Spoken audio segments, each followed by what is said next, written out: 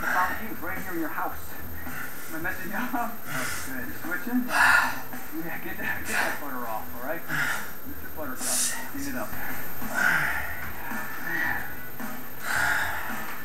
Nice, halfway home. Oh yeah.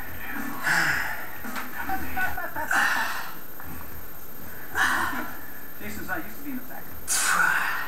The league, hey, what's the next gig? Right here, right? Oh! You got some more than that. Come on. 3 more, I'll give you $1. All right. What is going on, everyone? Another day done. P90X2 today with shoulders and arms. Second time doing this one, so a little bit better than last week, but still form kind of sucked a little bit. So hardest thing I'm noticing, I have a little mirror set up so I'm able to watch my form, which I highly recommend. Very, very, very important, so you can see what's going on. If you're not using a workout mirror, if you don't have a way to see your form, highly recommended to set up a mirror or something. I mean, look, I bought this at Walmart. I think it was like $4. It's not the best, but gets the job done. I just set it up in a chair just so I can see what's going on.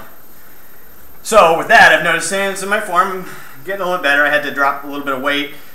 Thing that kills me is the rocket launch pad, whatever, tricep kickbacks. I have a hard time straightening out my arms. That's like about it. Of course, I get a weight. It's about like that. I'm trying to work on being able to get good form and be able to straighten out the tricep and everything. But yeah, that is what it is. So I'm done.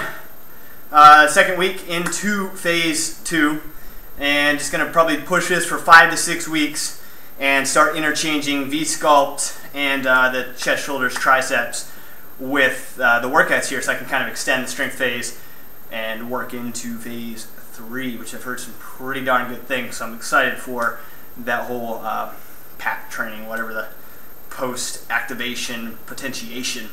We'll see what that's all about. But anyways, I'm gonna take a shower. I got a team call here in exactly 16 minutes, so have to prepare for that.